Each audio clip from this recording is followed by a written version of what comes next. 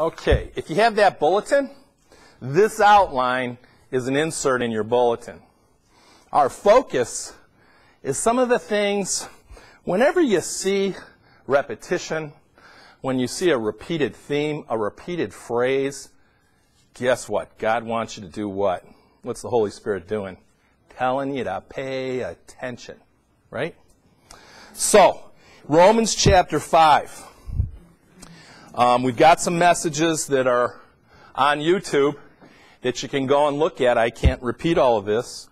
So, we've come down to verse 5. To say this briefly, as a result of being justified, what do we have? Verse 1. Peace with God. We also have, verse 2, access into the grace wherein we stand. We didn't just have it dumped on us and then the faucet was shut off and we have to go get the blessings through works. The faucet's wide open. We stand in God's grace. It's all a gift. And what does it say we do? We rejoice in the hope of the glory of God. Part of the reason for that is why? Because trouble doesn't work shame like it did in Adam. Trouble in your life, you know, we're happy because our outward circumstances are good. We're sad because our circumstances are bad. In other words, our Christian life shouldn't be governed by circumstances. We rejoice in the hope of the glory of God because trouble doesn't work shame. We studied trouble does what? The outward man perisheth, but the inward man is what? Renewed day by day. And what's trouble ultimately work, we studied? The love of God shed abroad in our hearts by the Holy Ghost. I was reading, they call it an exegesis, you know, because that's kind of the realm it's written in. But all it is talking about a specific subject. And the guy that I was studying was constantly going to the Greek and the Hebrew. Okay? And he was saying, well, you can't understand the face of the waters and the face of the deep unless you go to the original Hebrew. Listen, whenever you have to go to the Greek and the Hebrew to figure something out, you know what you're saying? The translation you hold in your hands is inadequate. God wants us to compare spiritual things with spiritual things. And you say, do I got to learn another language? A dead language? Koine Greek? In order to understand the Bible? Because most of us, how many of you here have a 6-month-old understanding of Greek and Hebrew? Raise your hands. You don't have any understanding of it at all, do you?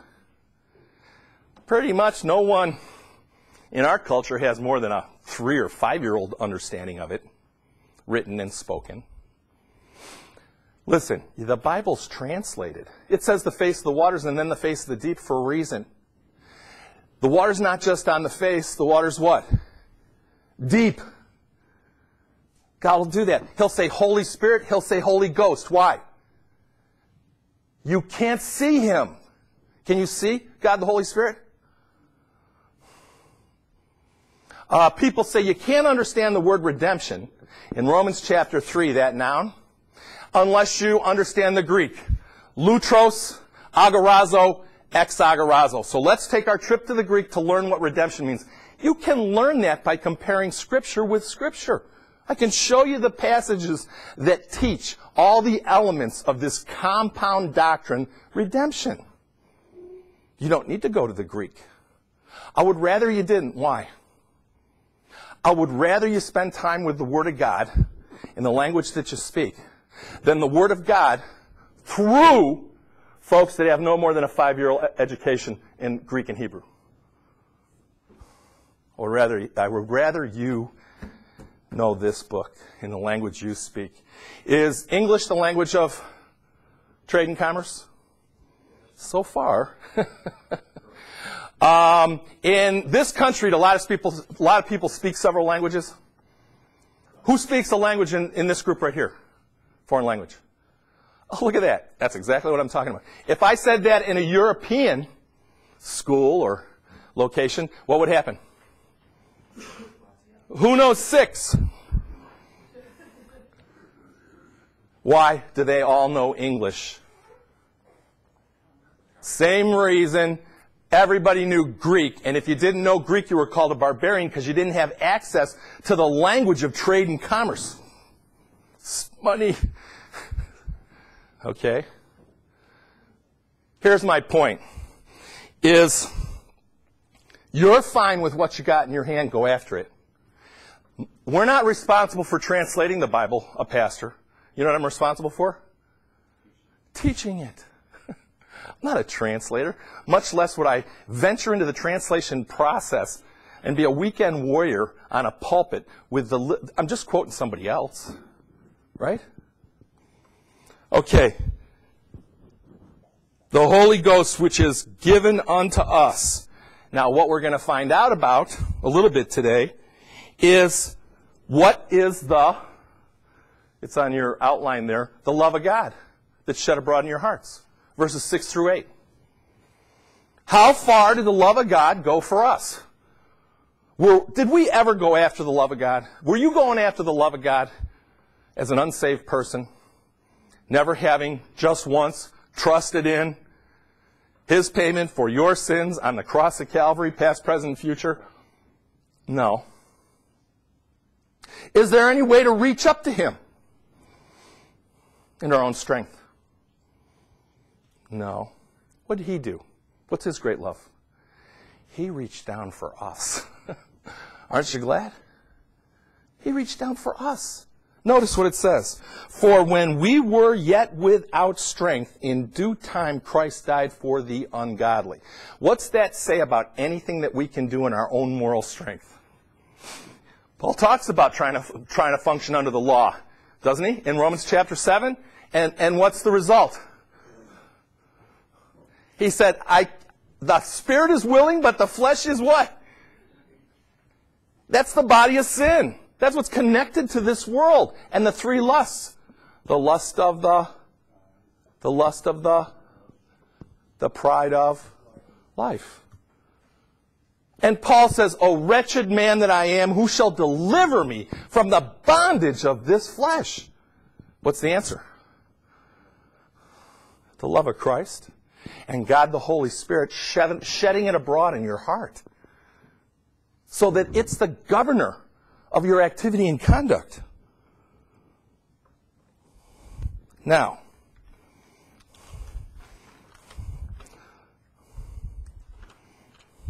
when you hear the gospel, who's been saved over 10 years in here? Okay, quite a few of you. Who's been saved over 15 years? Who's been saved over 20 years? Who's been saved over 30 years? Exclamation point.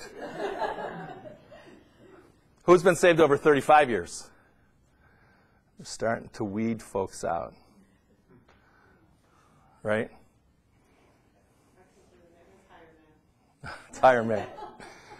What's the point? How many times have you heard the gospel? You can't even count it, right? Maybe you've heard some bad gospels, but how many times have you heard the gospel? Right? And you go, well, hey, here we go again, the gospel. I'm sick of it. Is that our response? How come? How come? Because what gets rekindled in our hearts is that great love that He had for... Is that how you feel about your mother? You know, your mother loved you despite you, right? And you wonder why, but you really like Mom. You know, you look at all these big, strong guys and they're going, what? You know, like the football games, right? And what do they all say when the camera comes? Mom!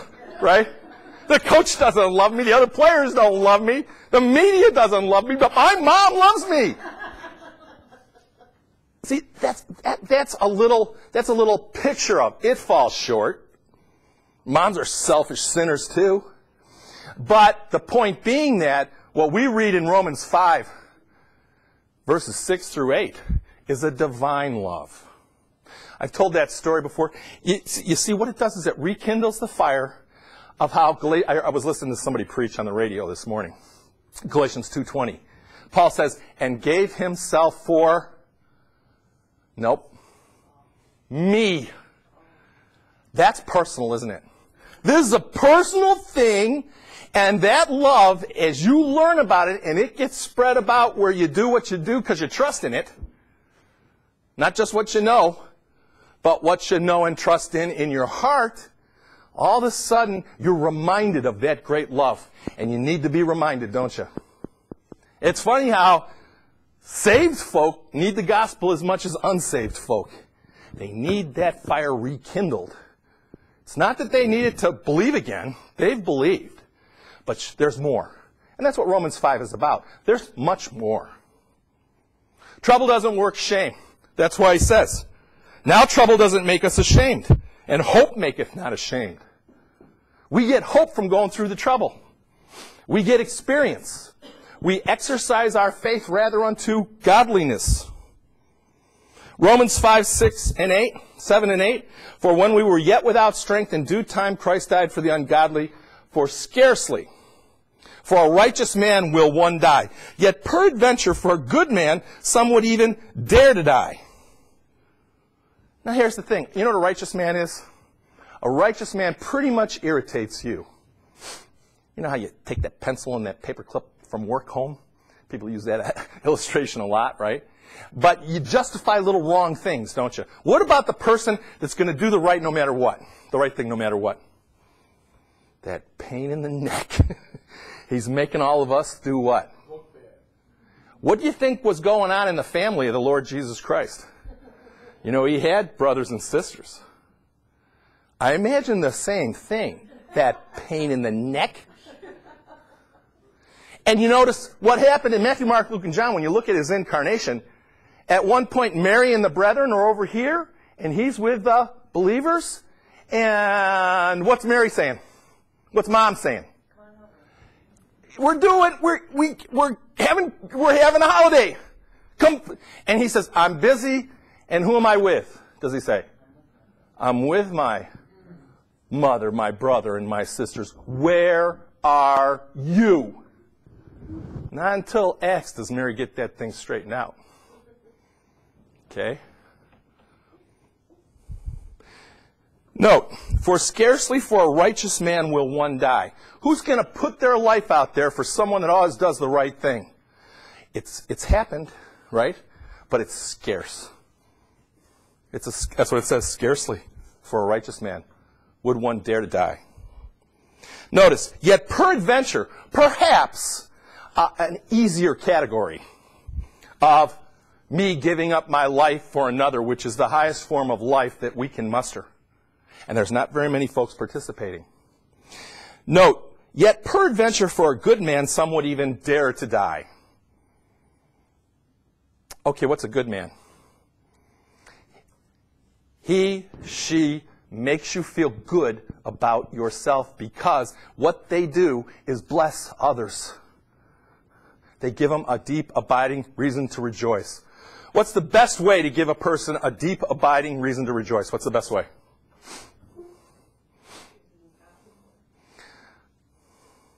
Give them the truth. Understood would be the best thing. And everything follows, right? That generosity of spirit follows. You give up your whole life to get the truth out.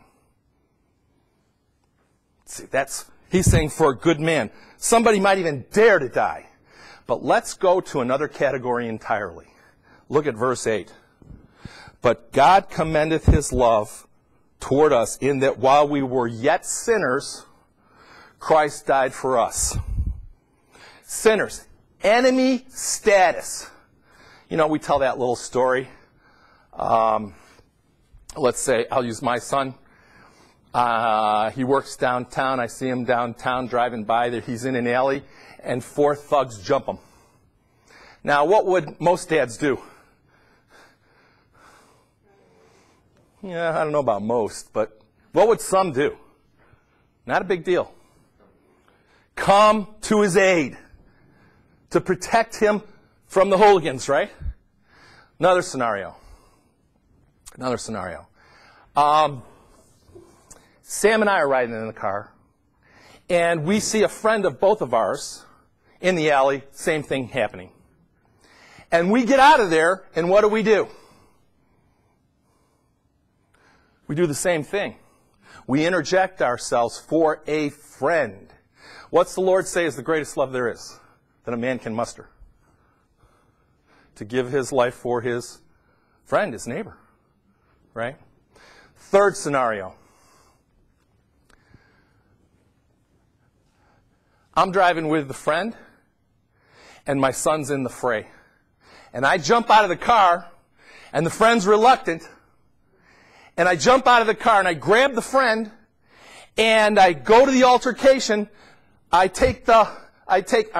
with my son, and the friend's in the altercation. And I grab my son, I pull my son out. And I got this all messed up, sorry. Just so you can follow. I got my son with me. And he's totally with me. I skipped one of the scenarios, that's why I'm mixing two. He's totally with me. There's the friend. I take the friend, I pull him out, I take my son, I thrust him in. That's verse 8. That's called divine love. He loved us, and we weren't lovable. Not only were we sinners, notice it says, take a look at verse 9. For if when we were what? Enemies. The Father took the Son and thrust the Son into what? A band of enemies. Is there any love like that on earth? That's divine love. He loved us. That's the love that He wants us. There's two parts to the law. Love the Lord thy God with all thy heart, with all thy mind, with all thy soul. And then what's the second part of the law? Love thy neighbor as thy... See that?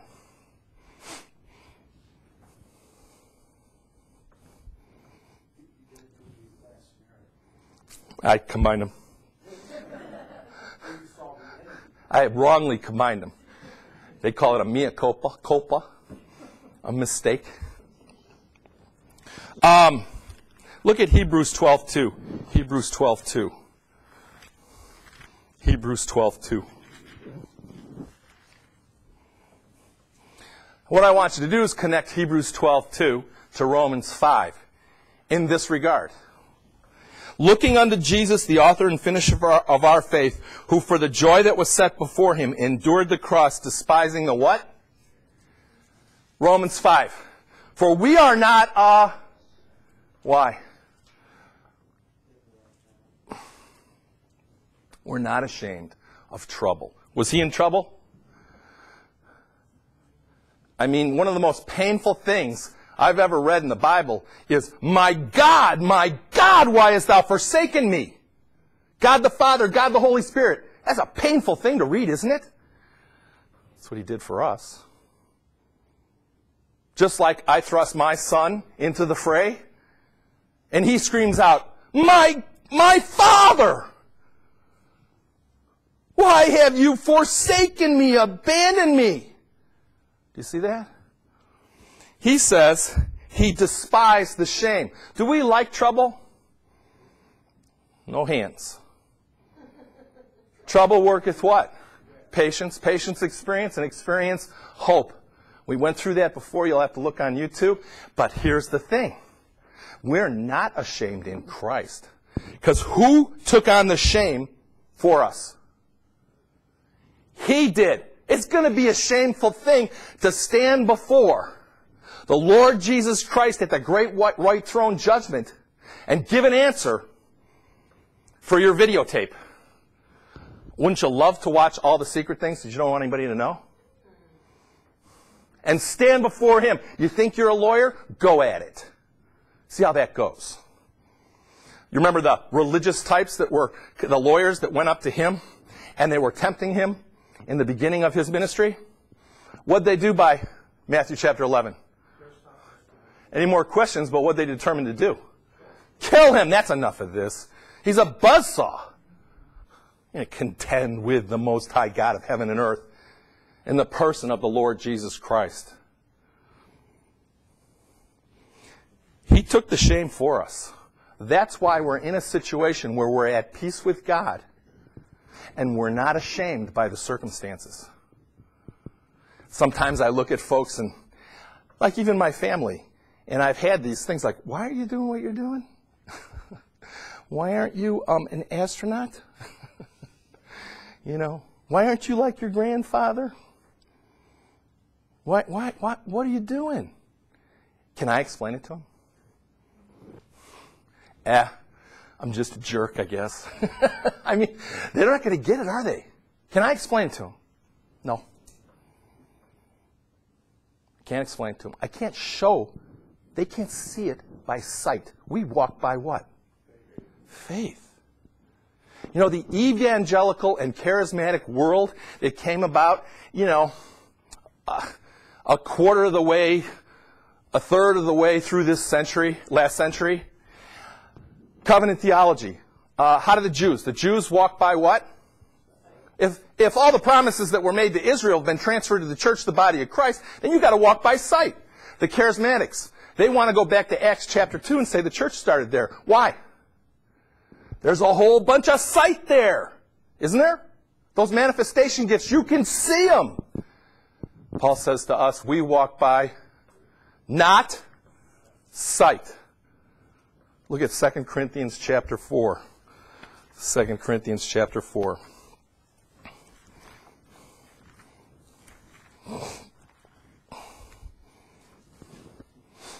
This is an important principle, to say the least, in your Christian life. And it starts out pretty early in Romans chapter 5. People see that trouble, the kind of trouble you're involved in, you should be ashamed of it. I'm ashamed of it. I want to be insulated from trouble. I want personal peace and affluence. I worked real hard so that I could be insulated from the trouble that the rabble are involved in. 2 Corinthians 4, verse 18, while we look not at the things which are, 2 Corinthians 4:18, are seen. 2 Corinthians 4:18. While we look not at the things which are seen, but at the things which are not seen. Romans 8, it says, we have a hope. If the hope was seen, it wouldn't be a what? A hope. We're waiting for something. We're waiting to be clothed from above. And it's going to happen in one generation. Our eternal life's now. We're just waiting for the clothing that allows us to function in the abode that He's prepared for us. For the things which are seen are temporal, but the things which are not seen are eternal. Here's a fact. Verse 16. The outward man is perishing. We don't want to admit that, do we? You know, we bow down to the gods of the medical community. When God tells us, what about this thing we're wearing right now? Worm food. Worm food. Pretty worm food, maybe, but worm food. For which cause we faint not when the trouble comes. But though our outward man perish, yet the inward man is renewed day by day. And what's its foundation? The love of Christ. We've studied the 5 times Paul writes the love of Christ and what it's associated with. Here's what he did for us. You're right there, 2 Corinthians 5. And we'll talk about next week what that great love provided.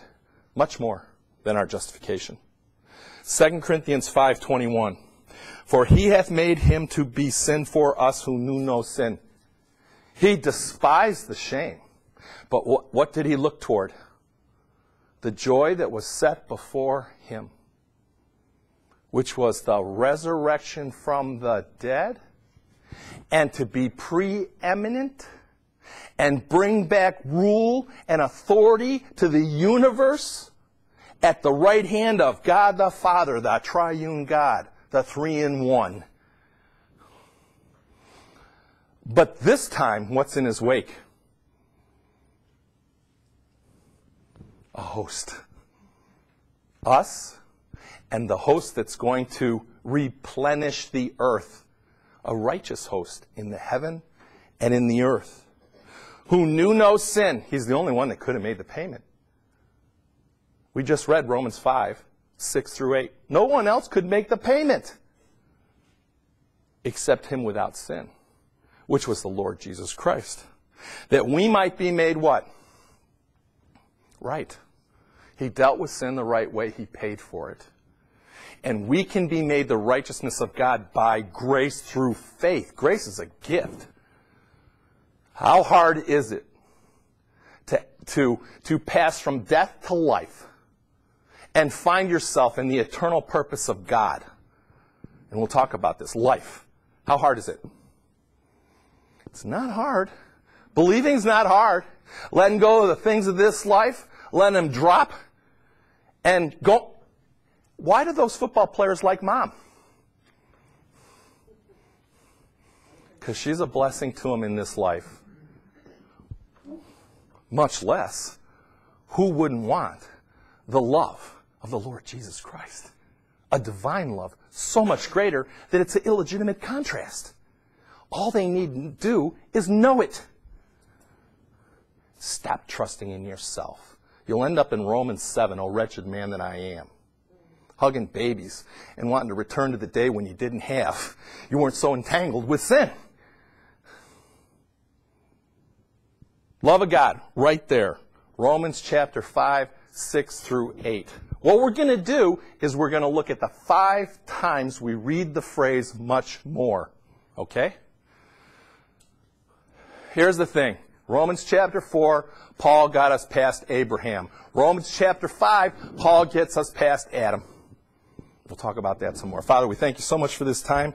We pray that each one here could get not just a grip on these things and know them, but reckon them so and trust them and yield their bodies and allow the love of Christ to be the governing factor in all that they say or do, in word and deed. In the Lord Jesus Christ's name we pray, amen.